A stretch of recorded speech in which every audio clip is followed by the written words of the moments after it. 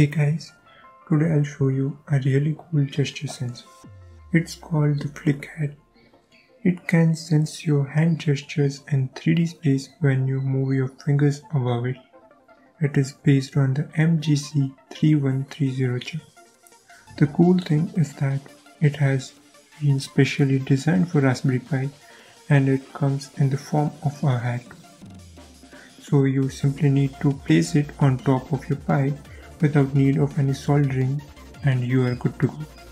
No additional setup is required at all. There are multiple gestures that it can detect. It includes flick, air wheel, touch, tap, double tap. The ones I find interesting are flick and air wheel. With flick gesture, it will detect your finger flicks in one of the 4 directions. With air wheel, you can rotate your finger above the sensor in a circular manner, clockwise or anti-clockwise. Now let me show you the working demonstration of Flick Head to make it more clear. First, let's see the gestures with this demo.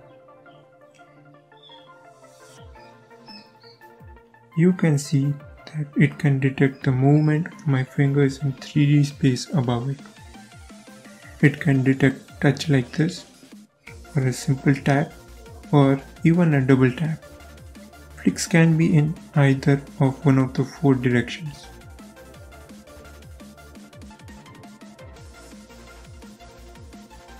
And finally, the air wheels works like this. You can see the value increasing and decreasing. Let's visualize flick gestures with a real-world example.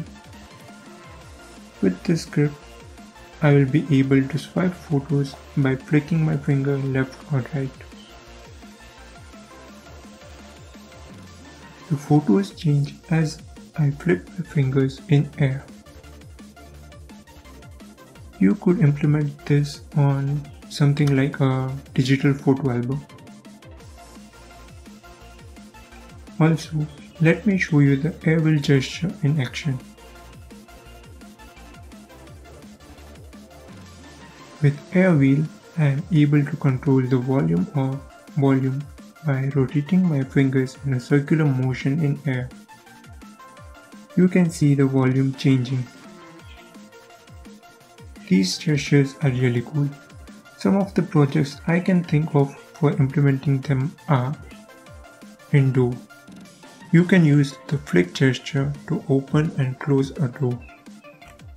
In curtains, with the flick of your finger, you can open and close your curtains.